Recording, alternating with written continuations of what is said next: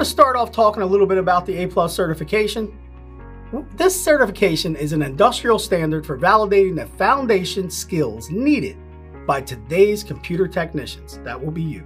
This fundamental program begins with a brief introduction to the courseware. Secondly, I will focus on the conceptual and practical aspects of both tests, 220-11-001, 220-11-002, hardware and software exams.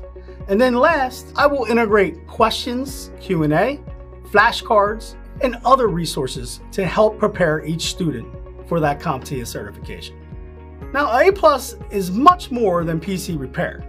All of the students will learn to build a computer from scratch, learn speeds and specifications, alongside of maintenance and troubleshooting computer hardware. Then we'll turn our function to the second class in the A+ certification, software. You will learn all about the software that's housed within the computer system, the operating system, system utilities, how to troubleshoot operating systems that do not start, commands through the command prompt, how to back up and maintain a computer system to make sure it's stable.